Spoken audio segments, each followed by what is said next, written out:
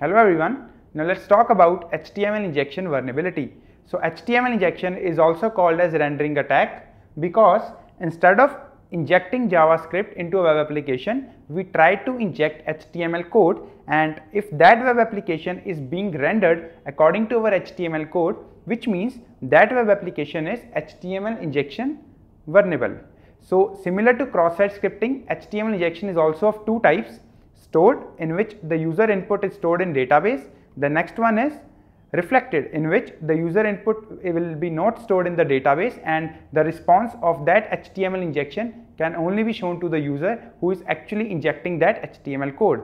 Now let's see how HTML injection works. Now let's see how we can exploit HTML injection vulnerability in Mutiliday.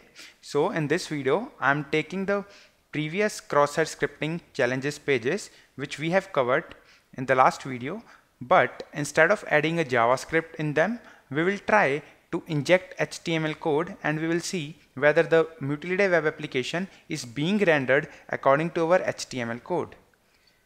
Here you can see that right now I am on Mutiliday web application. So let's go back to the previous challenges of the cross-site scripting.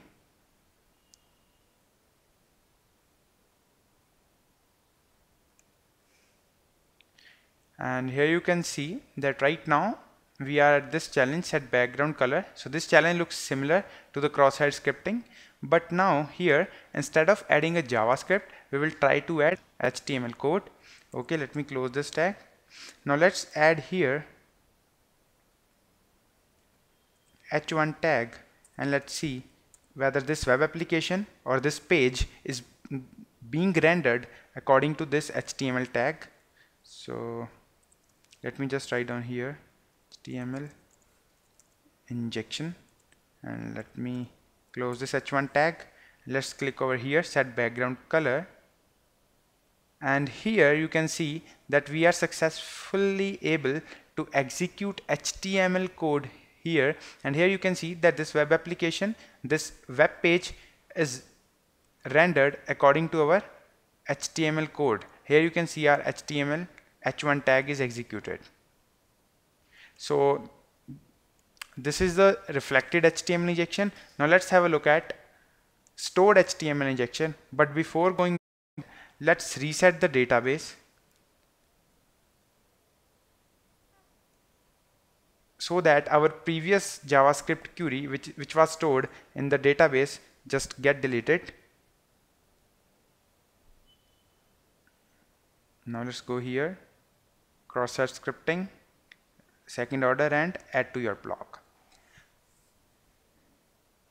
Now in the last video, if you remember, then we just came to know that the td tag is responsible for enclosing our input.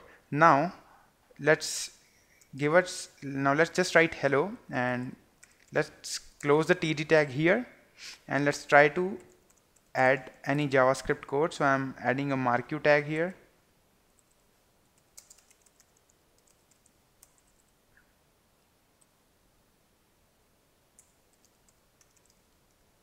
And let me click on save blog entry and let's see whether we are able to exploit this page or whether we are able to execute the HTML injection here or not.